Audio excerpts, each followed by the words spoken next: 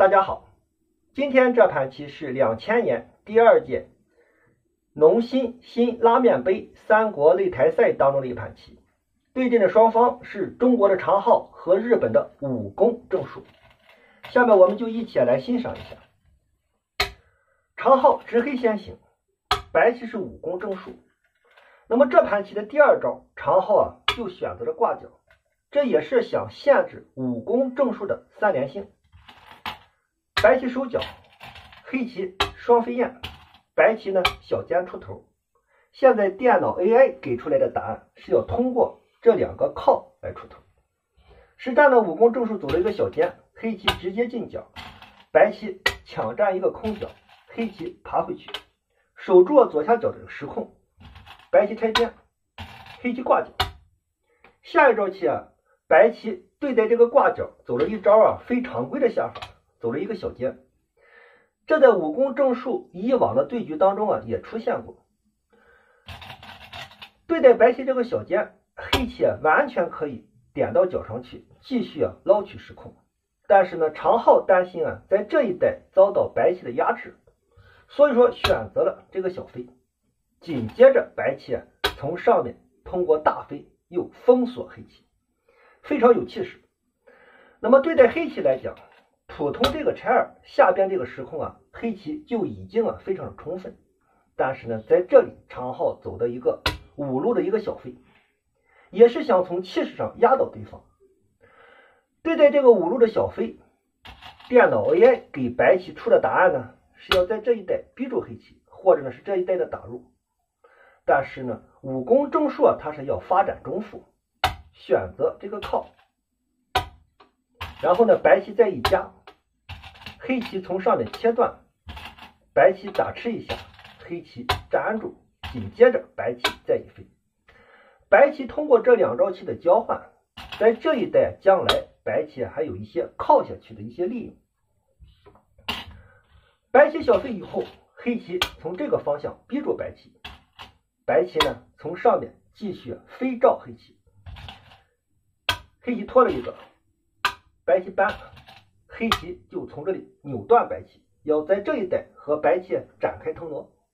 白棋往上抢也是要加厚自己的外势，黑棋打下去，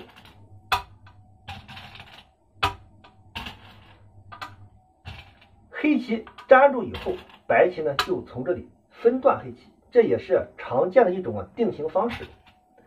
黑棋往外长，白棋先拐打，这也是一个行棋的节奏。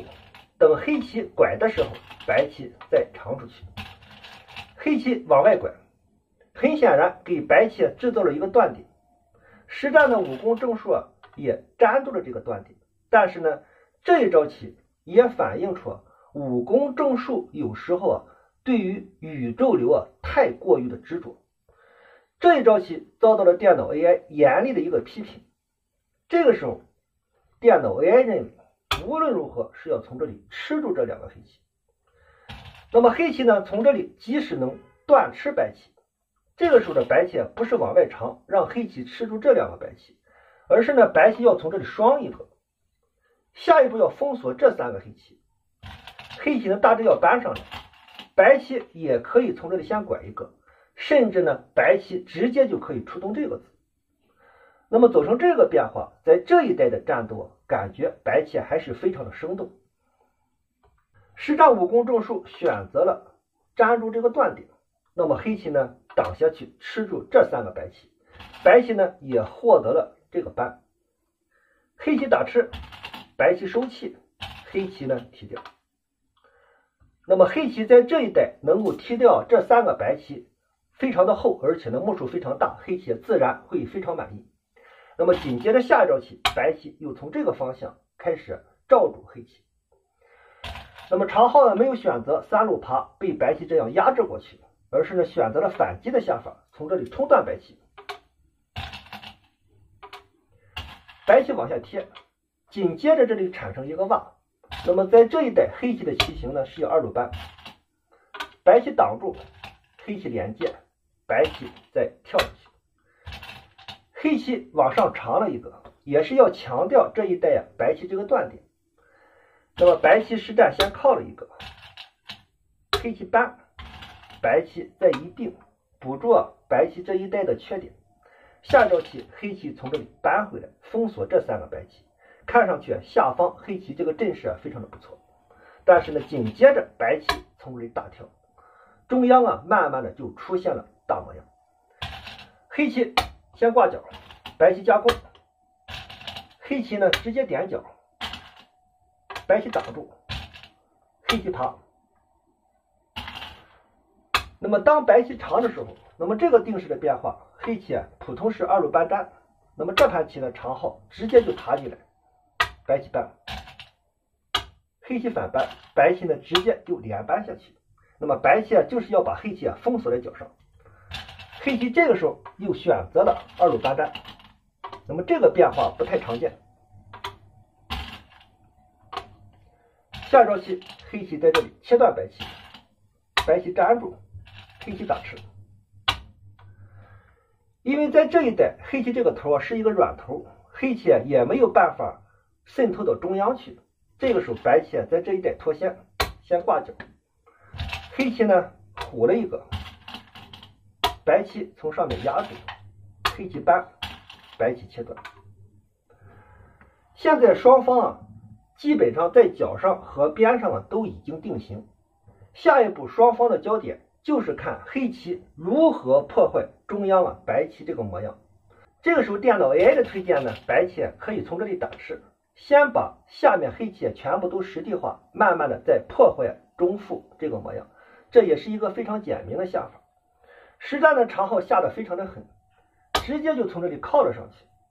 要从上面彻底的破坏白棋中腹这个模样。白棋如果从上面扳，那么在上面的下法黑棋将会有很多的选择，可以退，可以立下去，将来这还有扳。那么一旦被黑棋在上方轻松处理的话，那么这一带模样的将来形成的时空也没有办法和周围黑棋这些时空相抗衡。所以说实战的武功正数没有选择这个上扳，而是呢选择下扳的下法，让2个黑棋暂时得不到安定。那么黑棋呢先加了一个，白棋如果立下去，那么黑棋在这一带可以扭断白棋，甚至呢上面可以扳的下法。如果白棋扳住，黑棋一挡，白棋粘住，黑棋再一断，那么黑棋处理起来也并不困难。所以说实战的白棋选择后势的从上面扳住，这个时候黑棋反扳下去，白棋呢打吃，黑棋往上一长，白棋虎一个，下招棋呢黑棋就从这里翻打上来，白棋长了一个，黑棋先一路打吃，白棋粘住，下一步常昊走了一步巧手，是从这里尖顶白棋。有了这一招棋以后，下一步要保持这2个字，白棋还要长出来，然后呢黑棋从这里虎回去，看上去上方黑棋这个时空非常的不错。下招棋白棋扳，那么被白棋扳住以后，这个时候看上去黑棋本手是要打吃，白棋就这样粘住，但是呢黑棋这个打吃总感觉到黑棋这个角并不扎实，白棋将来这里有点，这里有断，本身呢这个打吃让白棋粘住以后，白棋中腹这个模样也得到了发展。那么在这里呢实战常昊没有选择这个打吃，那么在这里的下法也体现了常昊非常好的一个大局观，他是从这个方向断吃白棋，白棋一长，黑棋呢还要紧紧的贴住这2个白棋，白棋拐下去，这个时候黑棋获得了这个打吃，白棋粘住，那么黑棋得到这个打吃呢，也从这个方向压缩了黑棋中腹这个模样。这个时候黑棋呢立下去，那么作为白棋来讲，这里有一个脱角，但是呢黑棋这里可以扳住，白棋连接的时候黑棋粘住这个断点，这些白棋的气比较紧。实战武功正数选择挡下去，要强杀这里的黑棋。那么这时候黑棋呢灵活的转身，从这里加了一个，要求一路度过，白棋通过这个扳来阻住，这个时候呢黑棋粘了一个，先把这里的黑棋的气先宽出来，白棋打吃，黑棋粘住，下招棋呢，白棋必须要长进去。那么紧接着黑棋就从外面开始收气，白棋一冲，黑棋挡住，白棋连接，黑棋呢补住这个断点。那么下一步呢，白棋一路一趴吃住这些黑棋。那么在这一带的作战，黑棋通过弃掉这些黑棋，把自己的外围走得非常的厚，这个角就变得非常的扎实。关键一点，黑棋在这一带的战斗获得了一个宝贵的先手，从这里打吃白棋，把下方这个黑棋全部都实地化。那么在这一带一系列的操作也反映出常昊他非常好的一个大局观。那么黑棋打吃以后，白棋往上一长，黑棋又补住这个断点，紧接着白棋从这里分断黑棋。对待白棋这个分断，黑棋千万不要大意。如果黑棋从这里打吃这个白棋的话，那么白棋在这一带有一个反打，黑棋往上长，白棋呢就从上面打吃，黑棋粘住，白棋再一顶，然后黑棋呢也只好从这里冲下来。那么白棋呢就通过一系列的打吃把黑棋封锁进去，这里的白棋外势非常的厚。那么对待白棋这个断，黑棋就稳健的退了一个，将来呢还是要从这个方向来压缩白棋。白棋断了一个，黑棋退下去，下一招棋白棋就从这里分断黑棋，黑棋打吃一下，白棋长出来，黑棋呢小尖，压缩白棋中枢这个模样。